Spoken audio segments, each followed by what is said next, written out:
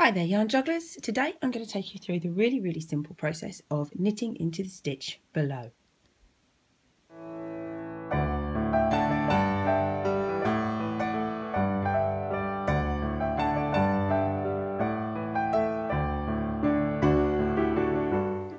So here we go with my partially completed flumpy scarf. It's only just been started, so it's very partially completed.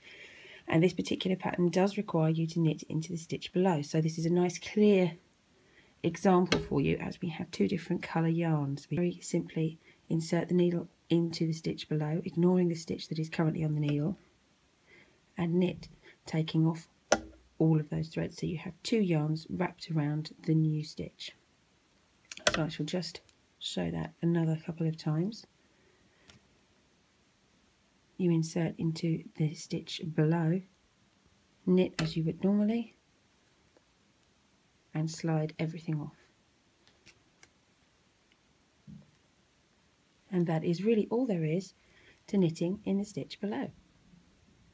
Hopefully you'll find that useful, and if you do, please share, like, subscribe, all that good stuff, and I'll see you next time round for another stitch instruction. Bye for now.